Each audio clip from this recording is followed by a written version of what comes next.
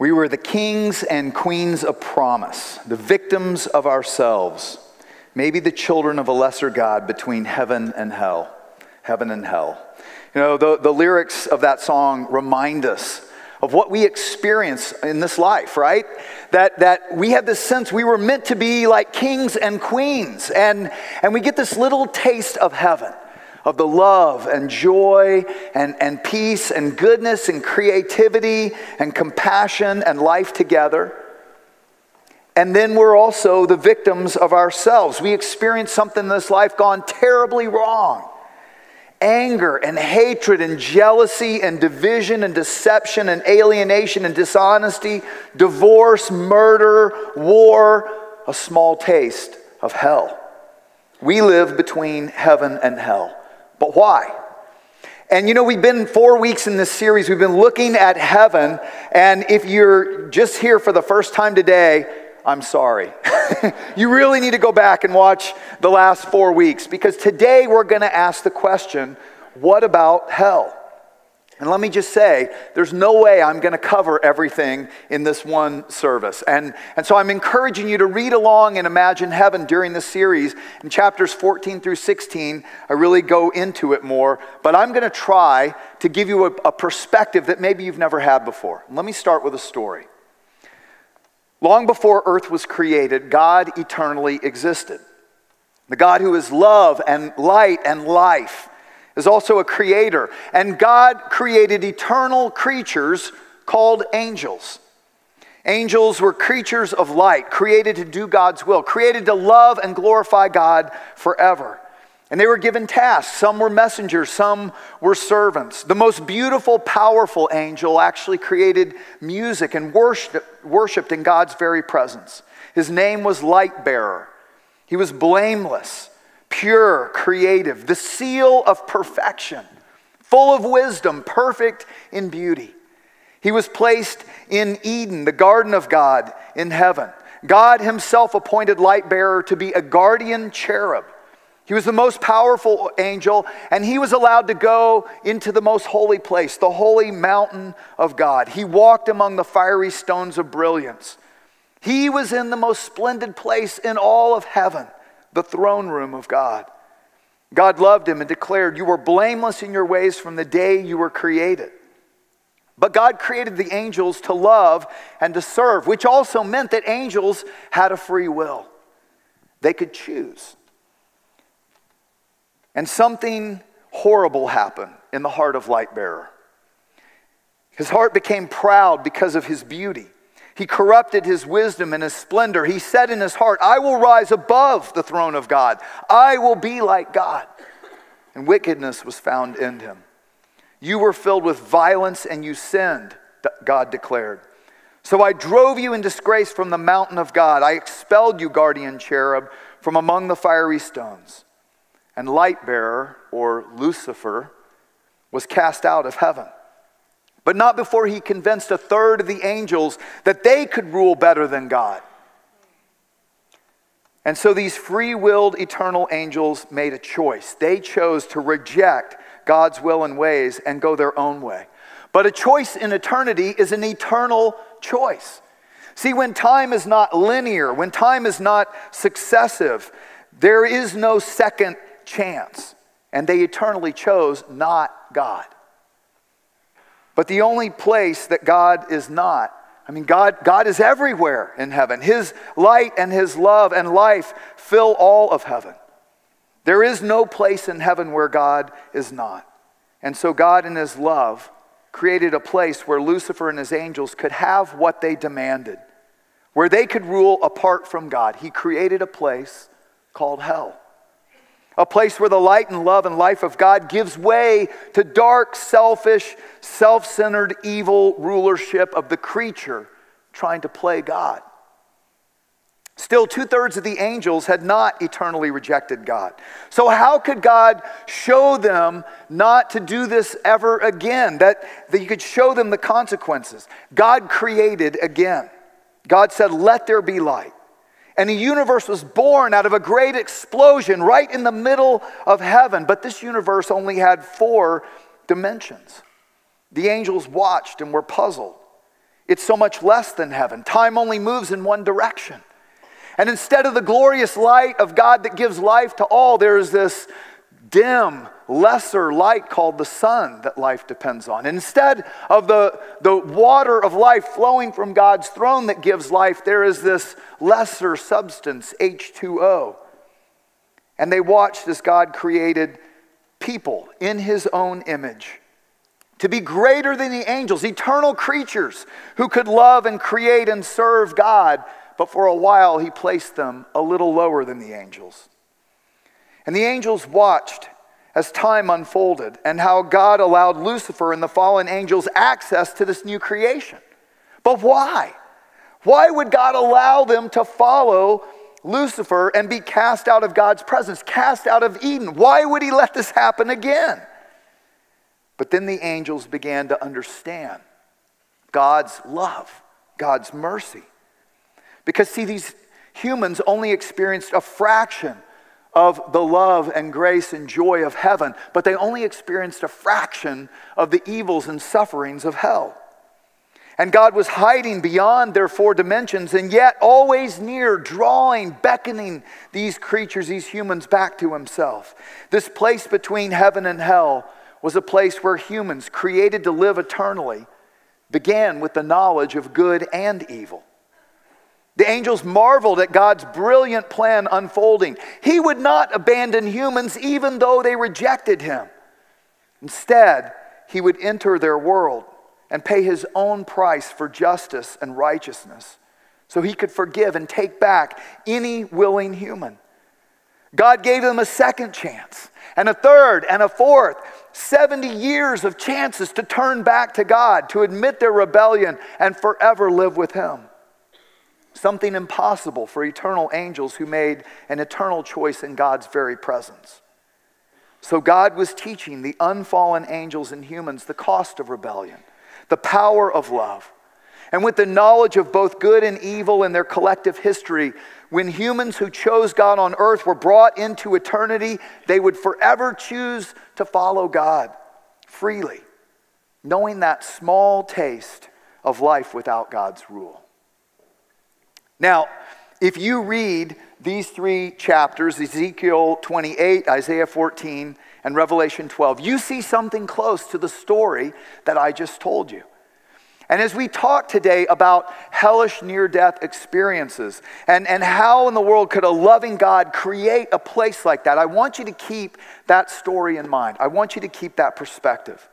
Because you know, many people think that hell is eternal punishment for finite sins. And so they say, how could a loving God eternally punish someone for, short time on earth? But I think they're missing the point. We are not temporal creatures being given eternal consequences. We are eternal creatures being given temporal chance after chance after chance to choose God. And if you understand this, it answers so many questions about the heart of God. Like, how could he allow so much evil and suffering in this life if he really loves us more than any other? I've told some of you this story. I remember when my daughter was 5 years old and she fell straight down and hit her head on tile and cracked her skull. And she had internal bleeding. They had to give her, inject her with dye and do a CAT scan, and they found there was bleeding under the skull, which was life-threatening. And so the next day they had to do a second CAT scan and inject her with the dye, but when the doctors went to inject her, she screamed and kicked. She was terrified of the shot.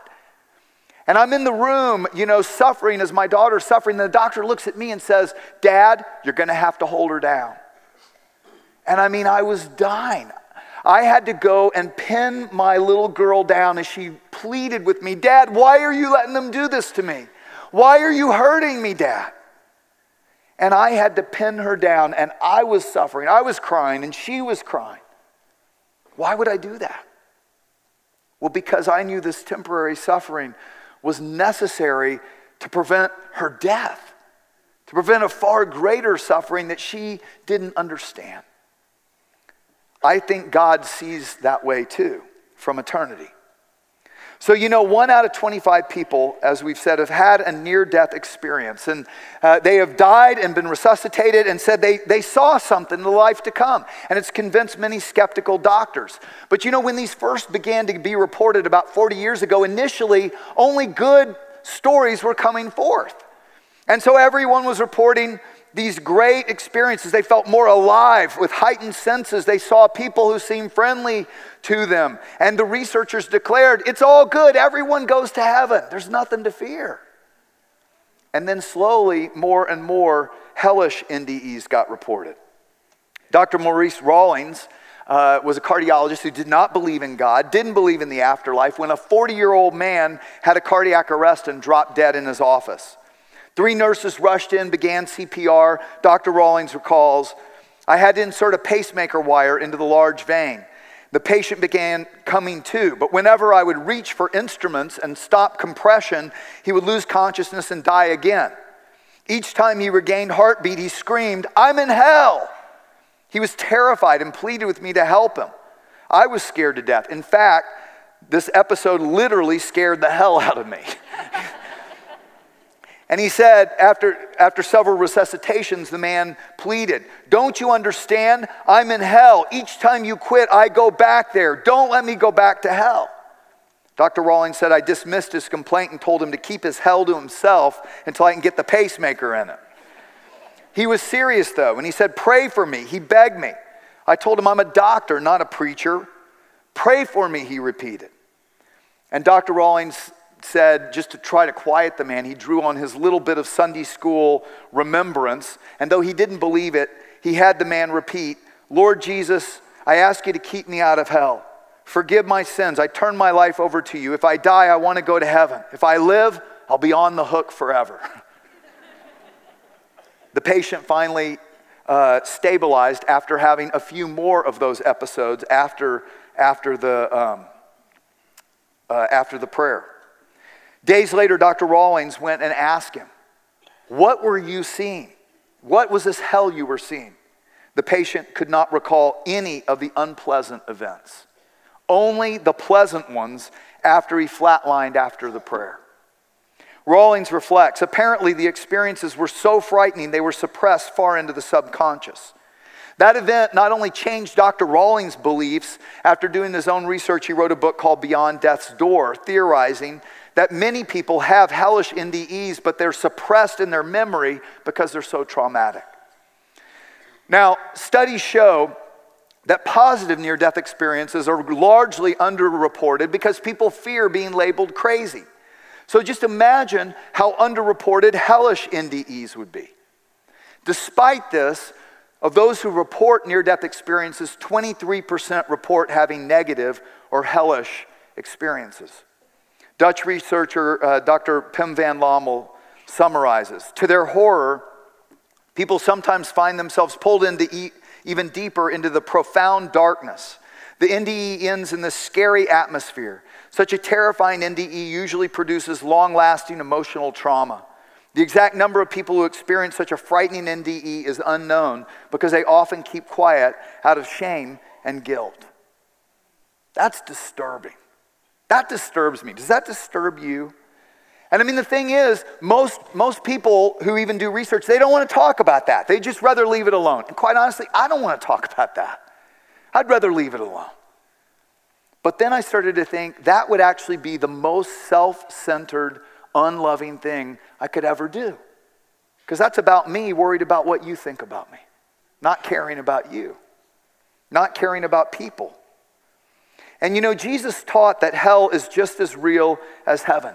He spoke of outer darkness where there's weeping and gnashing of teeth. He spoke of a pit, a black pit. He spoke of a fiery place. He spoke of a levels of a world turned away from God. Now, Jesus also made it clear God doesn't want any human going there. So why would anyone end up there? Jesus explained that too. He said, God's light came into the world, John 3:19. But people love the darkness more than the light, for their actions were evil. All who do evil hate the light and refuse to go near it for fear their sins will be exposed. But those who do right come to the light. You know, God has made a way to forgive all of us, but sometimes because we fear that guilt and condemnation, we don't turn to God. We run from him and hide from him. Oxford scholar C.S. Lewis, who was an atheist turned believer, believes that God does not send anybody to hell. He says this, I willingly believe that the damned are, in one sense, successful, rebels to the end, that the doors of hell are locked from the inside. Last week I interviewed Howard Storm. He's a tenured college professor who was taking students on a tour of Paris when his stomach ruptured and unable to get surgery, he died. And at first, like many NDEs, he felt great. Remember? If you were here, he felt more alive than ever. He met these friendly people, this friendly welcoming committee. If it had stopped there, it would have been like any other heavenly kind of experience. But I think that's important to realize. First appearances can be deceiving in this world and in the world to come. Listen to what Howard goes on to describe. It's a little longer story, but I think it's important to listen. I had known from some time in that afternoon that I was dying. I knew absolutely, but I didn't want to die because I was an atheist, and I knew that I was terrified of it because dying means the end of everything. I was a 38-year-old college professor. My work was shown in some museums. You know, I'd won some prizes. You know, I had a wife and 2 kids, and you know, a career. And you know, one of the thoughts that kept going through: how could this happen? How can this possibly happen? It's not supposed to happen. And I went unconscious. I awoke from that, and I felt wonderful, unlike I'd ever felt in my entire life. Wait, so you knew you died, and suddenly you felt great? Well, I didn't know I'd died. I'd been unconscious, and now I feel great, you know? And where were you? Standing next to the bed, upright, and the first thing I was like, why do I feel so good? I just felt the worst I'd ever felt in my entire life. Yeah. I mean, I couldn't breathe, and now I'm like Superman. And my eyesight, my hearing, my taste, my smell, and I'm thinking about my senses, and I can. So you still don't know you're dead? No. And you feel I haven't figured alive? This out. You feel I feel good? more alive than I've ever felt in my entire life.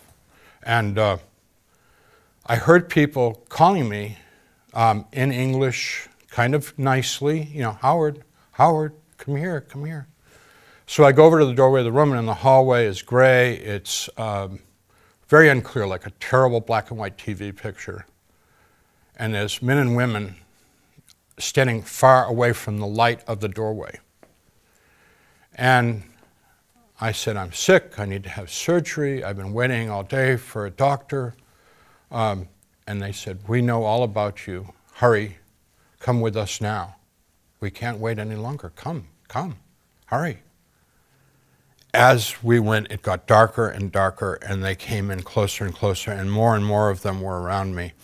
And now, as I asked them questions like, where are we going, how much further, things like that, they started to become more rude and say things to me like, shut up, don't ask questions, you'll find out. You don't need to know. Keep moving, move it, you know, like that. And I'm like, getting pretty intimidated. That becomes fear. That becomes terror. And what they were doing was just playing with me, toying with me. And at first it was pushing, kicking, pulling, hitting. And then that became biting and tearing with their fingernails and hands. And they were taking pieces of me. And there was a lot of laughter, a lot of very foul language. And then they became more invasive.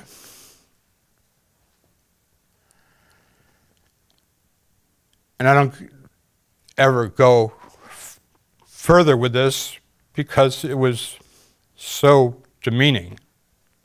I mean, I don't talk about it any further.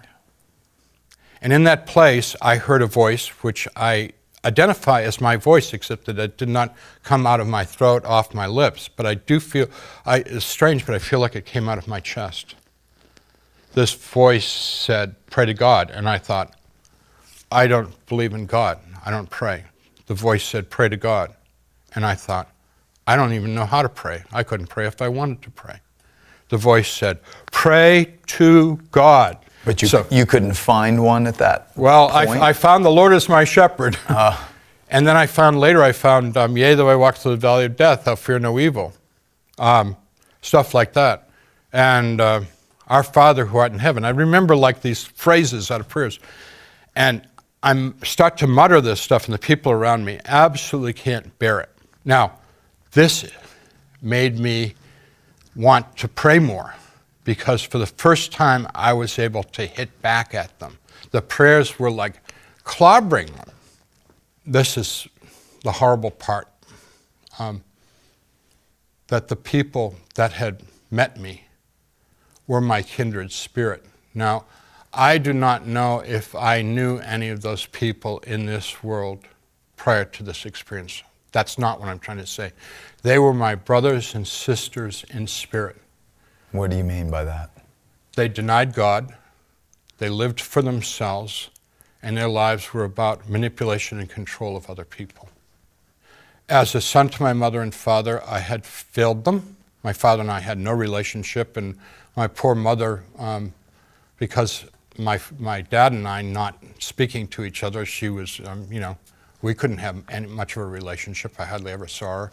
I had very poor relationship with my sisters. I had not been a good husband to my wife, and you can use your imagination to figure out what that means.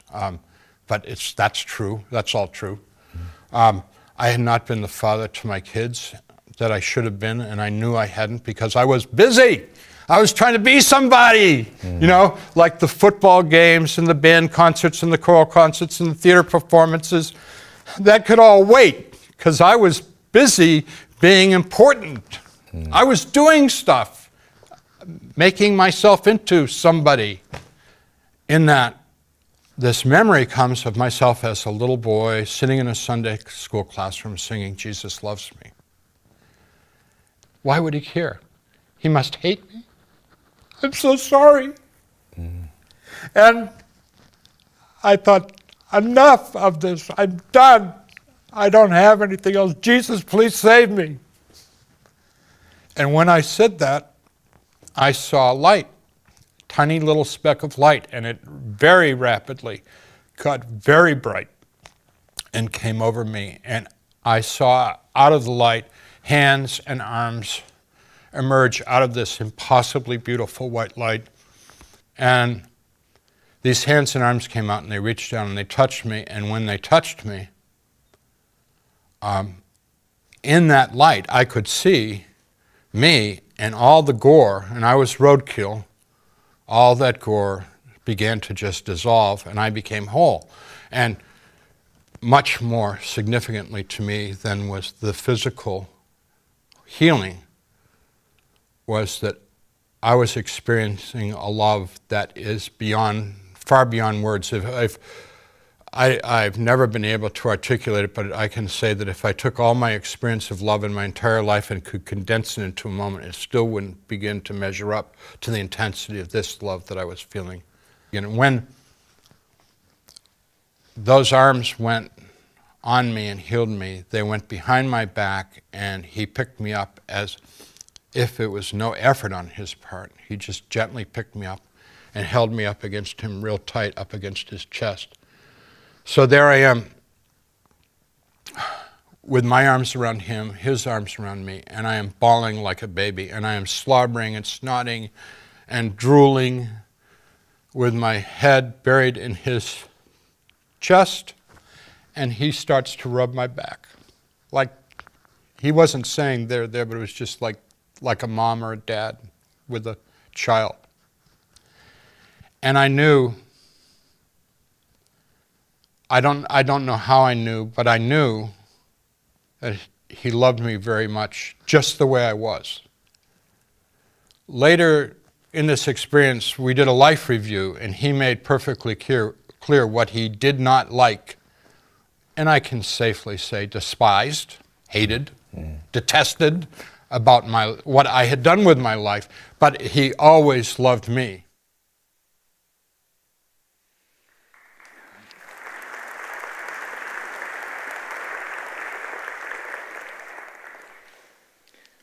God loves you like no other. And I got to tell you, when I've sat with these people, I mean, these experiences happened years ago, but you can see it's just as real today as it was then.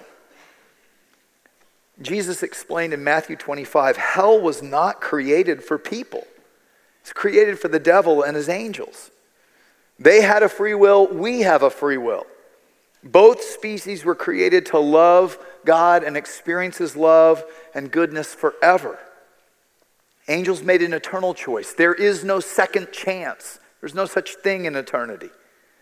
We've made the same choice, but we get a second and a third, in some cases a lifetime of chances to turn back to God.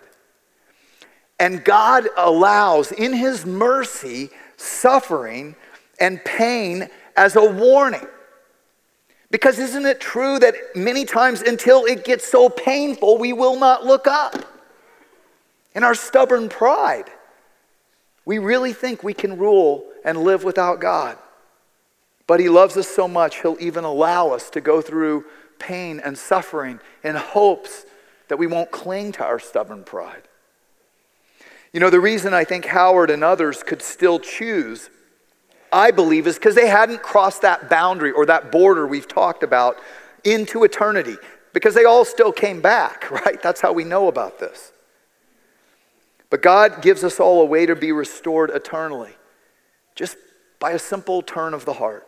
It says this in Romans 3:23 through 26. Everyone has sinned. Everyone. We all fall short of God's glorious standard. Yet God freely and graciously declares that we are righteous. It's amazing. He did this through Christ Jesus when he freed us from the penalty for our sins. For God presented Jesus as a sacrifice for sin. People are made right with God when they believe or trust that Jesus sacrificed his life, shedding his blood for you, for me.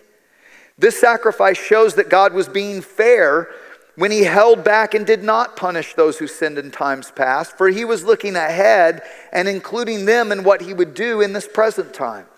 God did this to demonstrate his righteousness, for he himself is fair and just and declares sinners to be right in his sight when they trust or believe in Jesus. All the world's religions basically tell us the same thing about morality. It's all basically the same moral standards. And yet, what does that teach us? It teaches us we've all sinned. No one has ever perfectly kept the Buddhist eightfold path or the 5 pillars of Islam or the 10 commandments. Shoot, we don't even keep our own moral laws, right? You ever said, I'll never, and yet you did? You ever let yourself down? Yeah, all of us.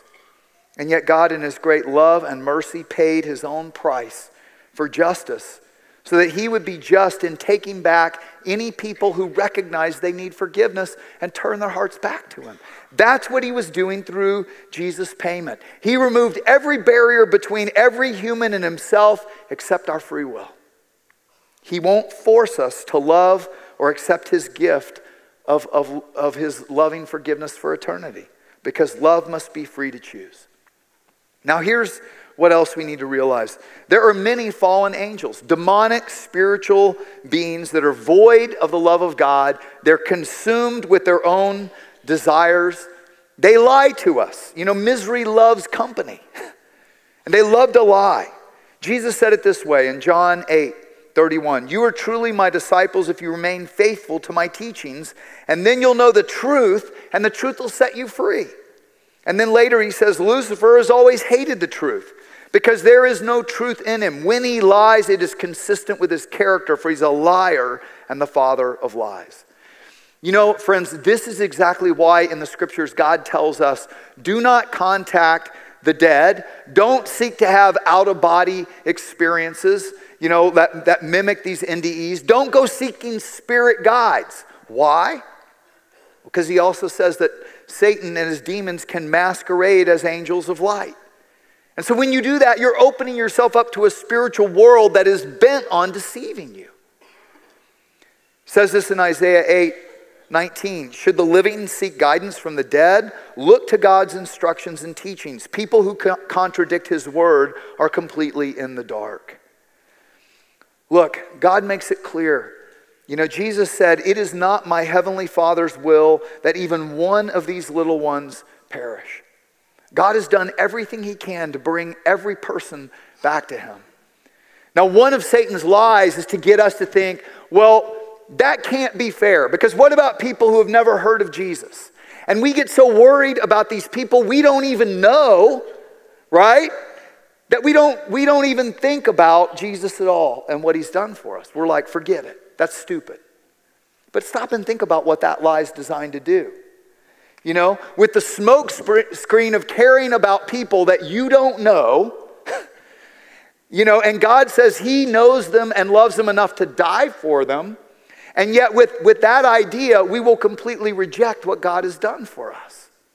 Don't do that. The truth is, the Bible doesn't tell us how God deals with those who have never heard about Jesus. It doesn't make that clear. We know people from the Old Testament who never heard about him by faith, somehow through what he did were made right. That's what we read just before in Romans 3.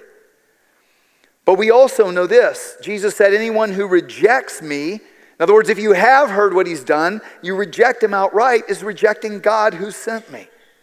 So don't reject Jesus because you're worried about people you don't even know. That's a lie designed to deceive you. The only people we can really worry about first is ourselves. And by the way, God tells us that in heaven, somehow there will be people from every tribe and every language. So don't judge God, seek God.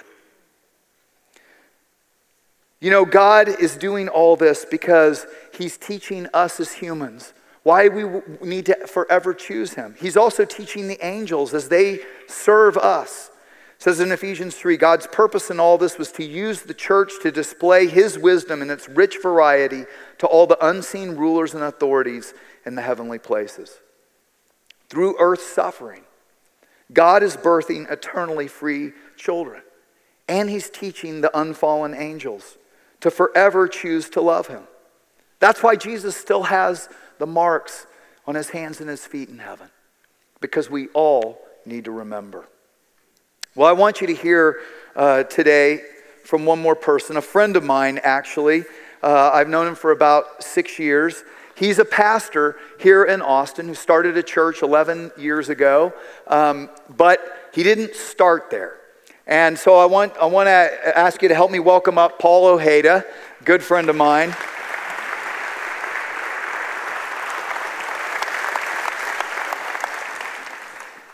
Not Paul Ojeda. Paul Ojeda, right? John Burke, right? That's right, John Burke. So, Paul, you know, we've been friends now, what, 5 or 6 years? Yes. Something like that? Correct. And you had told me that you had never even heard of a thing called a near-death experience until you and I talked? That's right. That's right. And yet you had had one. Yes, that's correct. Why don't you take us back to that day and tell us how you got there and what happened? I would love to. Well, let me take you back to the beginning. In 1997, my wife and I met in a drug rehab. I tell people that I was bad, she was bad, and together we became worse. We went to AA, NA, CA. We went to all the A's. We went to AAA. It's a tow truck company. They would have just hauled us off. But we were, needless to say, we were in bad shape. My wife is from Brazil, and she had came to this country when she was a teenager with the church. And God told her that she was going to marry a pastor and do great things for the Lord. So we're sitting there with a plate full of cocaine, and she begins to tell me what God had told her. So even after rehab, you got back into drugs? After rehab, we got back into drugs. I'm sitting there with a plate full of cocaine. She begins to tell me the vision she had as a child, or when she was a teenager and came to America. I looked at her and I said, I believe you got the wrong guy because I'm a little Catholic boy and we're just drive-by Christians. So that's all I know about Jesus or God. Immediately after she tells me that, as I'm there, I have a cocaine overdose. And when I had this overdose, I heard this voice that said, just give up, let go. And at the same token, I heard this other voice that says, fight to live. But at that point, I just felt that if I died, it would all come to an end. The misery would stop, and everything would be done with. But it wasn't. Immediately, as they were lifting me up, putting me in the ambulance, and my wife was getting in, and we were headed to the hospital, I flatlined. They lost me. And so as I died, immediately I wake up, and I'm in this totally different place. It felt like somebody grabbed me and dropped me in this outer darkness, and I start racing down this bottomless pit. As I'm racing down this pit, which seems like forever, it's the blackest, darkest. And as I'm racing down there, it's then when I realize, hey, I'm going to hell. But I said, well, there's something wrong. I mean, I shouldn't be going to hell. I'm not a bad person. I didn't kill anybody. I didn't do anything really that bad. And it seemed like as I began to justify myself, this thing went faster and faster with every time I tried to justify my actions and who I was. It's at that point I thought, I really got scared because I realized that I was going to hell. I had no control of this, and I didn't want to go to hell. I cried out to the Lord and said, God, I really need you at this point.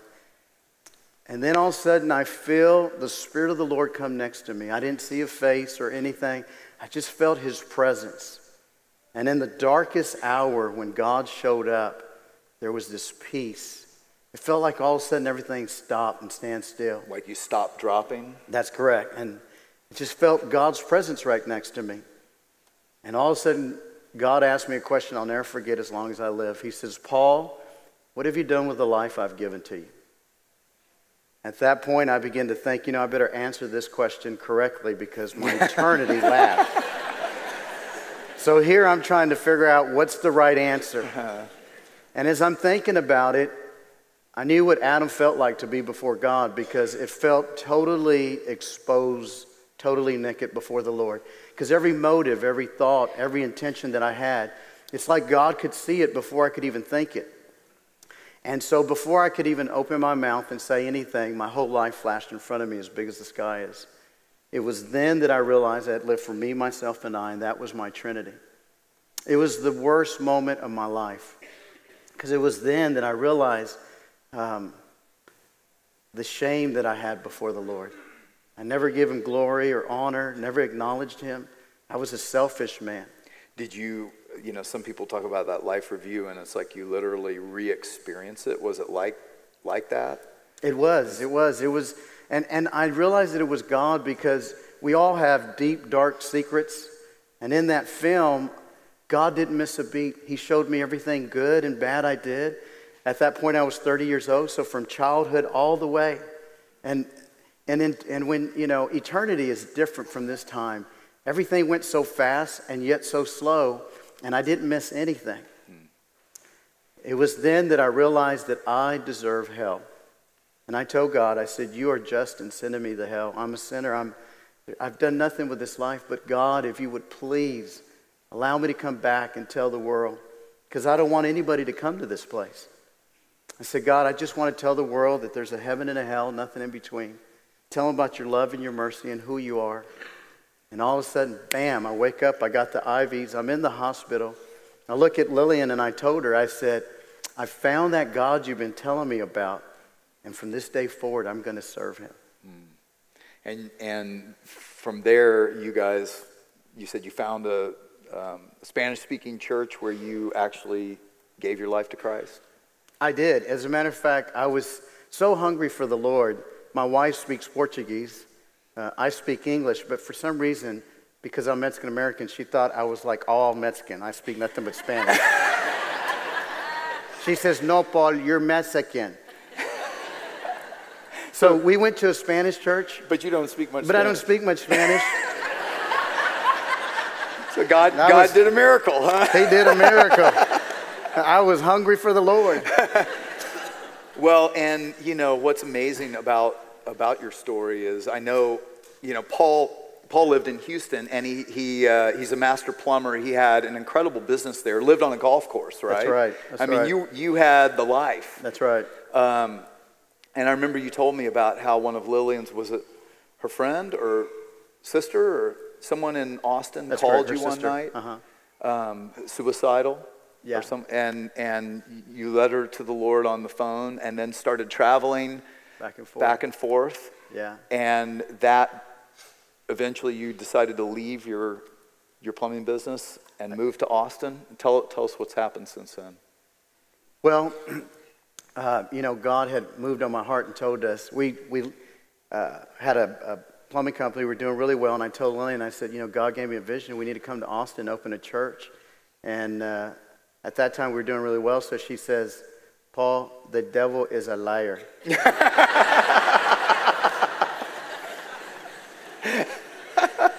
So we packed everything up. We came to Austin. We start from scratch. That was back July the 18th, 2004. And since then, God has really blessed our ministry. We have a campus in San Marcos, one in South Austin. Just recently opened one up in North Austin. We've seen thousands of people come to the Lord, get set free from drug addictions and all kinds of stuff. And so, the power of God has really moved through that testimony. Yeah.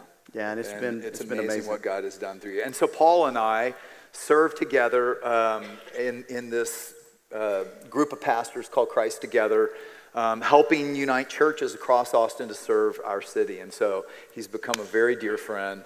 Thank you so much. Let's thank Paul for being here and sharing with us.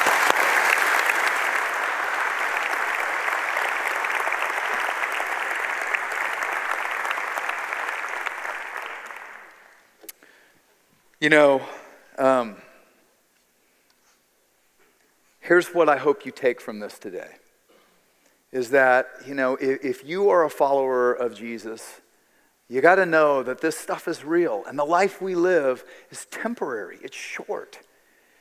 And it's not meant to be the thing we hang on to. Instead, it's meant to be what we use to serve and love God. And we're going to talk about next week how that counts for eternity. I mean, Jesus made it clear there are rewards for eternity. And spoiler alert, it's not boring. But the other thing you need to know is if you've never, if this scares the hell out of you, like it did Dr. Rawlings, Jesus wants you to know that you're right with God. That's why he did what he did on the cross. So that we could know, not wonder, know.